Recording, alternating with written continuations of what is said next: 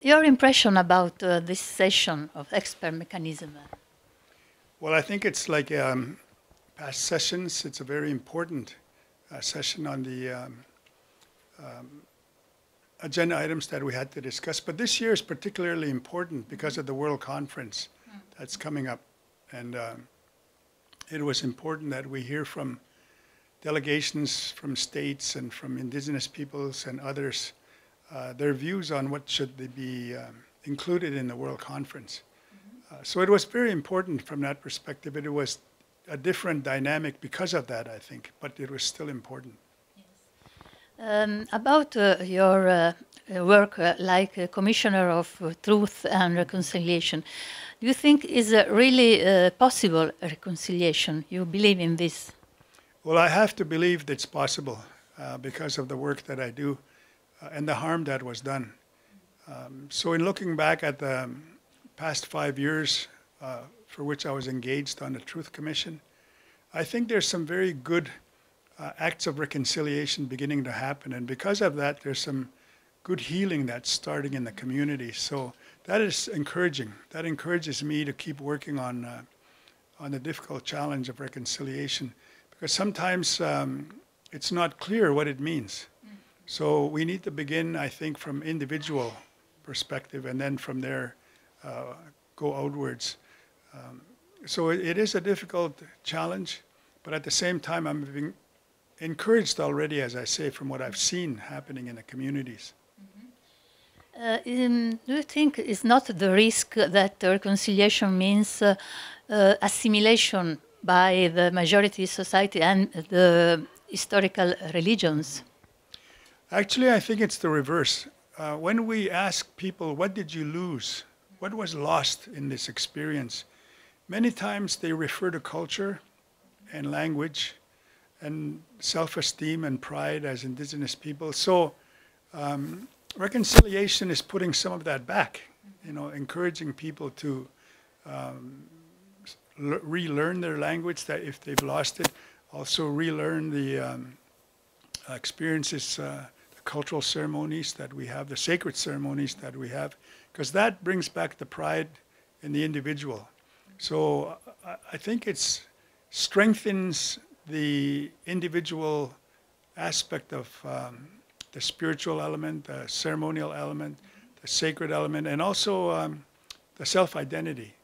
And if you have that strength, then assimilation will not happen. Yes. So I think it's the reverse. I think it's encouraging us to go back to our own ways and culture. Yes. In the majority society in this world, the humanity is ill, the planet is ill, and perhaps the only hope for the humanity is just in the indigenous people. You think so? Well, I know that we still have traditional leaders and elders who have traditional knowledge about how to take care of Mother Earth, the connection to the environment and to the land especially. As a part of our work, we learned, for example, if you want to reconcile, go to the bush, go by the river, and talk to the trees, talk to the river.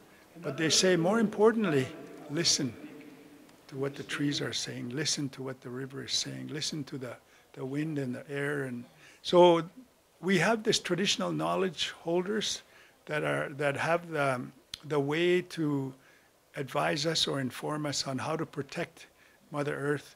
So I think that accessing that knowledge now is critical. It's critically important because we're beginning to lose those knowledge holders.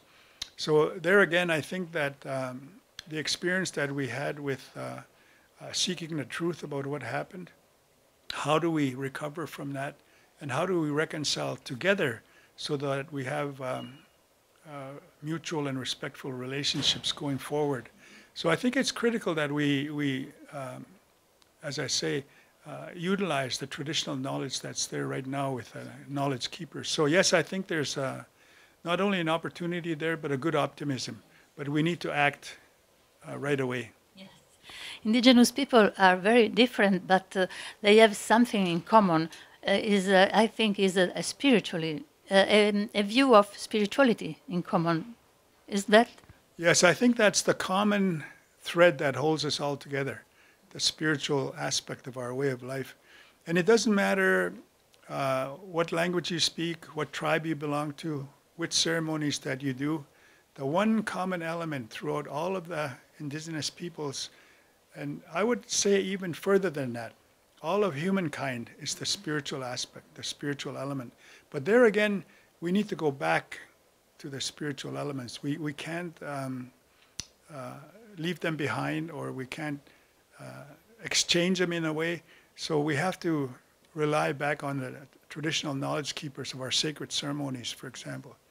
So the spirituality of indigenous peoples is common, but also over the years I've seen that contribution here at the United Nations.